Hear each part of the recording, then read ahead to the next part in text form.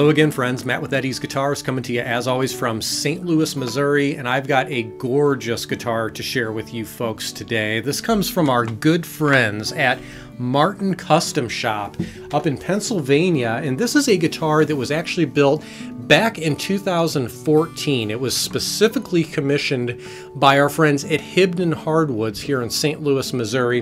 If you're not familiar with Hibdon Hardwoods, you should be. We actually did a live stream a few weeks ago with some of the guitars that we have for sale that they commissioned through our shop here. Unfortunately, this guitar, we just didn't have time to cover this one and a couple others in our live stream, so we wanted to cover these special guitars.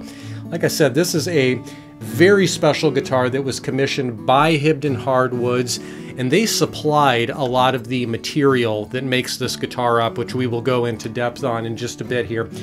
Essentially what this is a Martin Custom Shop J-14. So we have a 14 fret jumbo model, as it were, from Martin. Think sort of the classic J-40 design, but this is a custom variation on that same shape and size. So what we have here, you can see that we started with a beautiful, very, very high-grade Sitka Spruce top here. You can see a beautiful, nice, warm aging toner that's been applied to that top. Just a very nice look. Black pickguard on the face of the guitar there, very simple. We have a nice 28 style rosette going around the sound hole there as well. The body of this guitar is bound in Fiddleback Mahogany. This binding material is one of the several materials that were supplied by Hibdon Hardwoods here. The back and sides of this guitar, which is pretty exciting stuff, are just a glorious set of incredibly unique Cocobolo, as you can see here. Just incredible. Not only the sapwood down the center, which is certainly striking, and then the nice quarter sawn areas around it, but just the incredible figure outside of that on the outer bouts there, just incredible and unique wood here. It just really has almost like a waterfall sort of a look, or almost a marbling sort of a look as well. Really nice, very dramatic looking stuff. In matching fashion, I have to say I particularly love well-coordinated guitars, and this is certainly one of them. You can see all the way up on the headstock veneer there is a beautiful Cocobolo headstock veneer.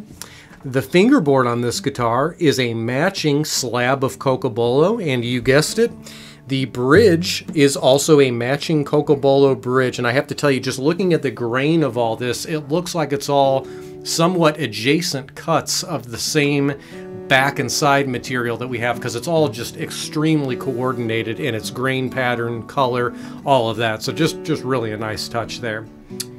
We have the standard low profile neck carve on this guitar, making it perfectly playable all the way up here to the 14th fret and beyond. We have the standard 1 11/16 nut width. We have the standard 1 1/8 spacing down here at the bridge. So it's a little bit tighter spacing at the bridge. Makes it an awesome, awesome rhythm guitar.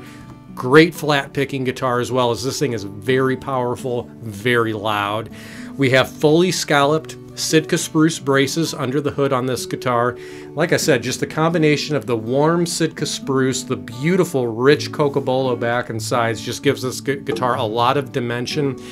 It also has very, very strong fundamental just quality of notes as well. So whether you're doing, again, the loud rhythm stuff or backing off and doing a little bit more intimate finger style playing, it's a very versatile guitar that will cover both of those very eloquently. So we will very gladly take a listen to this beauty now.